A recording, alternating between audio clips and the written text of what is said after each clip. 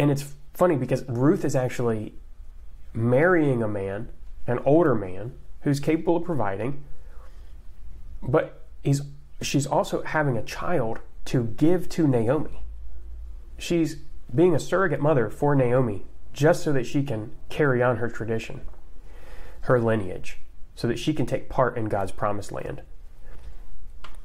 And this redemption happens through Ruth, who is a Moabite, a foreigner, somebody who had, been a part of a tribe that turned away from God. She's brought back into the fold here. It's actually through her that this redemption is even able to.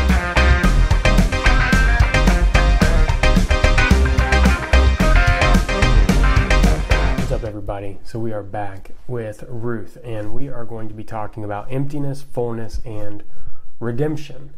This idea that God's sovereign plan is from Genesis through Revelation consistent with the gospel message and, in fact, pointing towards Christ. And it was really fascinating to me. I remember hearing some different sermons and Bible study points about Ruth, and I just thought, that just seems so goofy. Like, part of that is pride and cynicism on my part. I think that there are moral lessons in books like Ruth. We see Boaz as an example of biblical masculinity. I think that one sign of maturing in your biblical study is this idea that you can look at the Bible on different levels. And I think Ruth is a great example of that. There's a moral level that you can look at it. There is a legal level and a historical level. There are different perspectives that you can look at this from, whether it's the moralism of the Boaz's interactions with Ruth and how they kind of put themselves in a compromising situation. We probably shouldn't do that, right? That's not a good example. There's also the level of God using imperfect people in Naomi and Ruth and Boaz and these people that are unexpectedly being used. Ruth was a foreigner, a Moabite. So anyway, one thing that I think as you mature through the Bible, you might see things on a moral level or as an informational level, like the historicism. And a good example of that in Ruth is when they take off the sandal to, secure a transaction. What is that even for? There's not even like a consensus on what that means or what the importance of it was. But when you look at these different things, it can inform how you look at the entire Bible. So by looking at the different levels of moralistic teaching and examples of biblical masculinity, how to live, and practical examples and pragmatism, which is all present in the book of Ruth. But there's also this major theme over the entire thing of emptiness and fullness, showing God's redemptive plan from the beginning through the end. And this is a chapter in there. This is why I like the idea of symbolism in the Bible as well, is because Ruth is symbolic of the entire biblical story. Naomi goes to a foreign land where she is brought low. It's a land of death. So it symbolizes leaving the promises of God and going to this place of death, and then being redeemed from that eventually by God's providence. And it's not the expected people.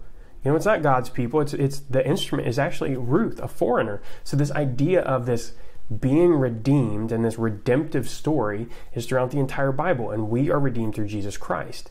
That's the gospel. Jesus died and was resurrected, and through that bought our redemption, our reconciliation with God.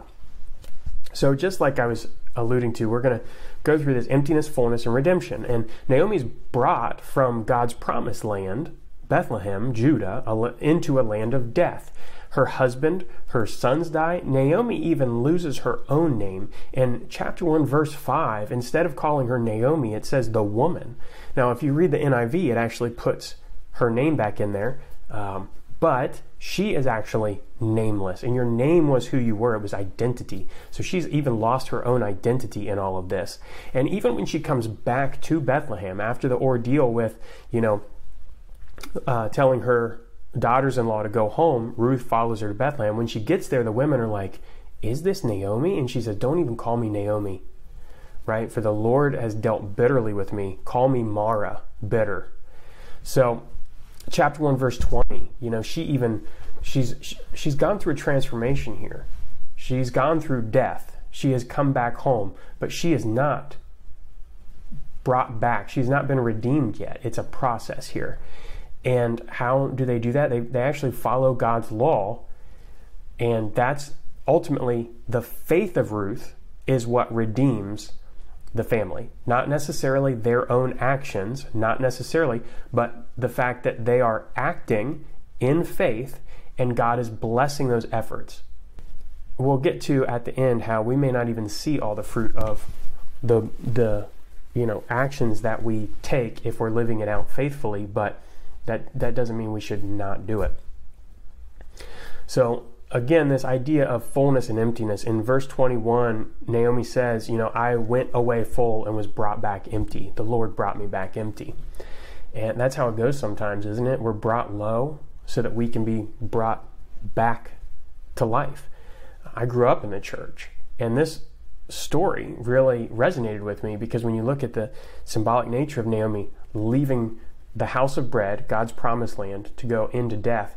I grew up in the church and I left. I went and I followed a worldly path, and I tried to make my own way in the world, and it brought me low and it brought me back to God's promises. And so it's a very impactful story in that way. I think that's everybody's story. You wake up and you realize you're in the land of death and you want life. This gets turned around though, because once Ruth goes into the fields and starts working for Boaz, Boaz is using the law to be generous, and he's kind. He's showing genuine kindness to Ruth. He's not taking advantage of his position. He invites her to lunch, and we get the first picture that things are turning around because Ruth eats with them, and she eats until she's full, right? It says she was satisfied. She ate until she was satisfied, and she even had some left over. Where else do we see that? Where do we see somebody showing up to a table with bread and wine, dipping bread in wine? I mean, these themes are throughout for a reason. And this idea of Ruth having enough to eat and then having some left over. What's interesting is it shows what she does with that leftover as well. She takes it back to Naomi. So Ruth could have kept the leftover. She could have kept it. She could have, even in this, been selfish or not taken it back or whatever it is. But she took back more than she needed for Naomi. In doing that, it's showing this reversal of emptiness. They're starting to be full. This is, the redemption is starting to happen through Ruth. As she's working, as she's living faithfully, Boaz is filling her up.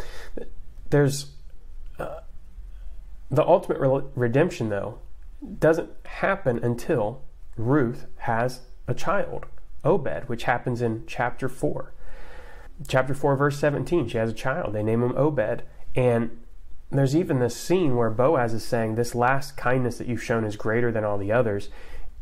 And it's funny because Ruth is actually marrying a man, an older man, who's capable of providing, but she's also having a child to give to Naomi.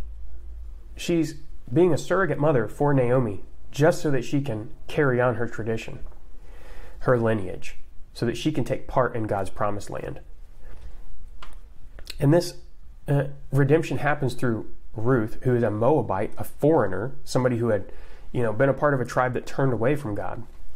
She's brought back into the fold here. It's actually through her that this redemption is even able to happen, and through Boaz. So it's this idea of a nation outside of Israel as well as Israel. Boaz is of Israel and her tribe. Ruth is not, though. And it's through this union that the lineage of Christ is restored and continued on. I mean, really, that's a really powerful thing, I think, as well. That's another part of how the world is redeemed in general. Families are so important to that. The idea of families and procreation and raising up your children and the nurture and admonition of the Lord is the powerful way. It's the way in which God changes things. By us living out faithfully, generation after generation, and that's how we got to where we're at, and that's how we're going to continue to redeem the world until Christ comes again. Just like ultimately the redemption of Ruth is pointing to that redemption of Christ on the cross even. And again, Naomi goes from death to life. Ruth follows her to life and faithfully follows God. And Ruth is used for her faithfulness, right? Ultimately, Ruth is a woman who's selflessly giving herself to redeem others, just as Christ did on the cross, selflessly dying on the cross for our sins. So it's reflecting this gospel message even here in this smaller story. It's showing this faithful following. Ruth is basically dying to herself every step of the way. She's not doing the easy thing or the pragmatic thing. She's following in faith, and she's doing the worthwhile thing. She's looking at what is worthwhile, not necessarily what's easiest. And so this whole idea of selflessly giving yourself to make the world a better place, to further things, and not only that, but to do it for your kin, your clan, whether it's adopted or not. Ruth, again, a foreigner coming in, Naomi was her mother-in-law. She chose that family. And that family connection was through God, which is thicker than blood. So this idea, again, it's just this very full picture. And the symbolism and the pattern of it, there are endless connections to Christ's death on the cross. But all of that summation of the gospel message, death to life, selfless faith, selfless action, bringing about redemption, it's all ultimately pointing to the restoration of the line of King David, who restored Israel, like another corporate redemption story, but then also even further down the line to Jesus Christ dying on the cross. Just a fantastic micro gospel story here. It's just 4 chapters, the gospel contained in this example of God using people for his sovereign plan. So just a fantastic, just so many ways you can go with it. But that's what I've got today. I hope that there was something in there that you like. Put down below in the comments what you think about it, what the connections that you thought were most important, or what you took away from this story. Like and subscribe to catch all the videos as they come out. I'm going to be coming up with a few other books of the Bible coming out here shortly, and I hope this helped. I hope this was helpful. I'm going to be praying for you, and with that, that's all I've got. So I'll catch you in the next video. Peace.